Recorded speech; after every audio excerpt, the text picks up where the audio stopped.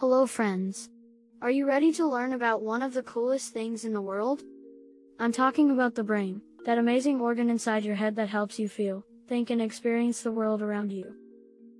Let's dive in and explore the fascinating world of neuroscience and brain function. Neuroscience is the study of the brain and how it works. Scientists who study neuroscience use all kinds of cool tools, like microscopes and brain scanners, to learn more about how the brain controls everything from your thoughts to your movements. The brain has lots of different parts, each with its own job to do. The cerebrum, for example, is the biggest part of the brain and is responsible for things like thinking, feeling, and remembering. The cerebellum helps you coordinate your movements, while the brainstem controls things like breathing and heartbeat. Neurons are special cells in the brain that help pass messages around. Imagine them like little messengers, running around the brain and telling different parts of the body what to do. Scientists think that there might be as many as 100 billion neurons in the brain. The brain is really amazing because it can change and adapt over time. This is called brain plasticity, and it means that even if you have a brain injury or something else that affects your brain, you can still learn new things and recover over time. When you go to sleep, your brain doesn't just turn off, it actually starts doing something really cool called producing brain waves. Scientists can use special machines to measure these brain waves and see what's happening inside your head while you're asleep. Your brain is responsible for all kinds of emotions, from happiness to sadness to anger.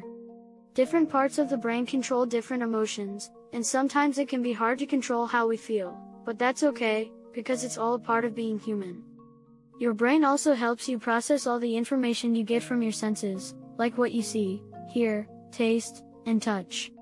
It's pretty amazing that your brain can take all these different signals and turn them into a cohesive experience of the world. Have you ever had your knee tapped by a doctor and had your leg jerk involuntarily?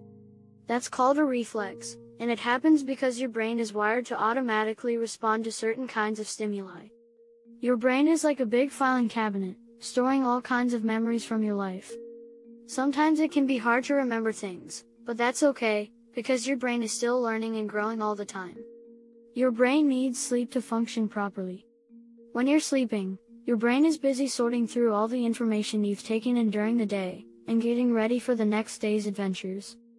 Your brain is really good at paying attention to things, but sometimes, it can be hard to focus. That's okay, because everyone has trouble with attention sometimes.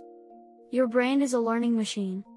Every time you try something new or learn a new skill, your brain is working hard to make new connections and pathways. Everyone is smart in their own way, and your brain has a lot to do with how smart you are. But being smart isn't just about knowing a lot of facts, it's also about being creative, kind, and curious. Sometimes, people can have injuries or illnesses that affect their brain. But even if someone's brain isn't working quite right, it doesn't mean they can't still be happy and lead a fulfilling life. There are lots of ways to help people with brain injuries or illnesses, and scientists are always working on new treatments and therapies. Now that you know a bit more about the brain and how it works, let's talk about how scientists study this incredible organ. One way scientists study the brain is by looking at it through a microscope. They can study brain cells called neurons and see how they connect to each other to form networks in the brain. Another way scientists study the brain is by using special machines called brain scanners. These machines can take pictures of the brain and show us which parts of the brain are active when we're doing different things, like thinking, feeling, or moving. Scientists can also do experiments on the brain to learn more about how it works. For example, they might give people a task to do while scanning their brain, to see which parts of the brain are working hardest during that task. Some scientists study the brains of animals to learn more about how the human brain works. This can help us understand things like how we learn, remember, and process information. Some researchers study the brain by having people play games or do puzzles that are designed to challenge different parts of the brain. By seeing how people's brains respond to these challenges, we can learn more about how the brain works. Scientists also study the genetics of the brain, that is, the genes that control how the brain grows and develops. By understanding these genes, we can learn more about how the brain works and how we might be able to treat brain disorders. Some scientists use computers to simulate how the brain works. They create models of the brain and run simulations to see how the brain might respond to different stimuli. Scientists can also study the brain by using imaging techniques like functional MRI and PET scans. These techniques allow us to see which parts of the brain are active during different activities, like listening to music or solving a math problem. Some researchers use techniques like transcranial magnetic stimulation, TMS, to stimulate different parts of the brain and see how it affects our behavior or abilities.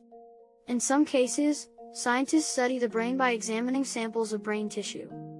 This can help us understand things like how the brain changes as we age, or how certain diseases affect the brain. Finally, one of the most important ways that scientists study the brain is by working together and sharing their findings. By collaborating with each other, researchers can pool their knowledge and resources to make new discoveries and solve some of the brain's biggest mysteries. The brain is an amazing, mysterious, and wonderful thing. There is still so much we don't know about it, but scientists are working hard every day to unlock its secrets. So never stop learning and exploring. Who knows what amazing discoveries you might make about the brain someday. If you enjoyed this video, please hit the like, subscribe buttons and the notification bell so you can join the Simplify squad.